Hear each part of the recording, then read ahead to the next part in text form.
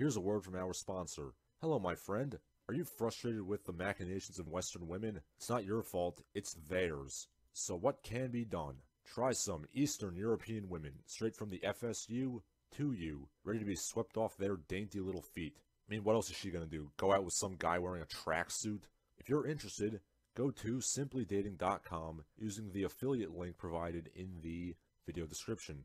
Sign up today, and remember, the more services you purchase, the closer you'll be to finding her. Go forth and find your little Diev.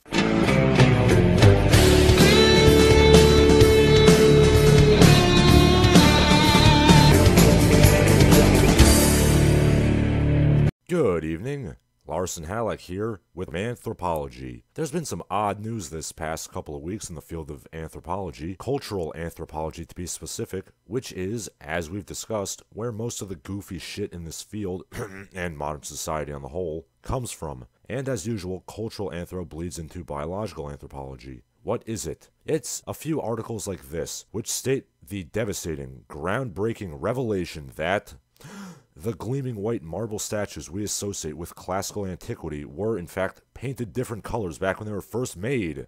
Wow, this is brand new and exciting in the 1800s when they first discovered this. Yeah, people, this isn't news. While the neoclassical artistic movement of the 1700s misinterpreted the statues as being stoic and austere and without colors, they were in fact painted, quite garishly as a matter of fact, if recreations give any indication. One can certainly debate the artistic merits of the ghost white statues versus the colored statues, but what is absolutely not in dispute is the idea that they were painted when they were first made. So this seems like a minor bit of effluvia, right? Well, it isn't, because of course, it has to become politicized. Anthropology, of course, being the discipline that gave the world the brain fart idea that everything is political. So what is the woke take on all this? Well, just take a goddamn guess. The chattering people say that because the statues were once painted in dazzling crimsons and golds and greens and blues, this disproves white supremacy. Sarah's a classicist, a profession that doesn't really attract conflict, especially about race. Polychromy is an academic term that just means lots of paint. Over the past 30 or so years, scientific and imaging advances have made it possible to know that this archer, sculpted around 500 BCE, actually looked like this. So why are these statues always presented in bare marble? The belief that Romans are white people is something that's widespread. Julius Caesar oftentimes gets depicted as a pretty white guy, when in fact he probably had a much darker Mediterranean skin tone. You have people that are from North Africa, people that are from what is modern day Nigeria and Ethiopia that are intermixed. For centuries, nobody questioned any of this. And now, the work of figuring out what these statues actually looked like fall to people like Rachel Sabino, a conservator at the Art Institute of Chicago. To Sarah, the paint on these statues challenges the belief that the Western world was built by white emperors, white scribes, and white artisans who created white statues. What? Okay, let me rephrase this. Because these statues of European people were once painted to look like European people of the classical era, with appropriately colored hair and clothing, this means that the racists are wrong. Yeah, I don't get it either. Why? I do not understand this whole notion of, haha, you stupid racist. Julius Caesar wasn't literally white like paper. His skin was pink and he had auburn hair. Haha. Yeah, it takes some pretty big goddamn verbal gymnastics to claim whatever the hell it is you're claiming. I mean, look, I'm a guy who has mocked white supremacists on many occasions. You can watch my 13-minute long dick kicking of Richard Spencer to cite one example, and there will be more in the future as there's no shortage of Wignat lol cows, but absolutely none of the ones I found in my research literally believe that ancient Greeks and Romans had ghost white skin and hair. Even the dumbest white supremacist does not believe that. I mean, this is a fine example of straw manning, if you ask me. I certainly don't believe in white supremacy, but the concept that the modern scholars are espousing is going way too far in the opposite, but equally stupid, direction. I mean, are they claiming that the ancient Romans were people of color? Oh wait, I know the answer to that. Of course that's what they're claiming. And guess what?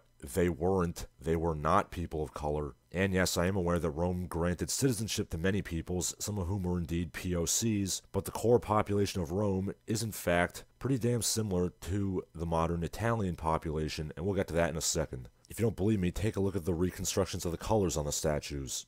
these statues of Roman people. Here's Octavian, Augustus Caesar, who Suetonius describes as having straw-colored hair. Here's the much crappier Emperor Nero, who ironically looks like a slovenly white nationalist neckbeard with the red hair and everything. I'm honestly surprised that the new classics departments aren't trying to say that Julius and Augustus Caesar were people of color, but Nero was a white man. Because Nero was bad, you see. Much like with the ancient Egyptian race controversy, there are many examples of the Greeks and Romans portraying themselves very differently to explicitly dark-skinned people. But hey, who are you going to believe? The woke classics department or your own lying eyes? If you don't want to look at art, we can look at the DNA evidence. Oh, look at that. The modern Greeks and Italians are basically identical to their ancient forebears. There is no evidence that the core population of Greece or Rome were POCs, and all the evidence suggests that they were, like their modern forebears, swarthy and dark-haired but unmistakably European. Perhaps not white by whatever obtuse metric is used by either white supremacists or humanities professors,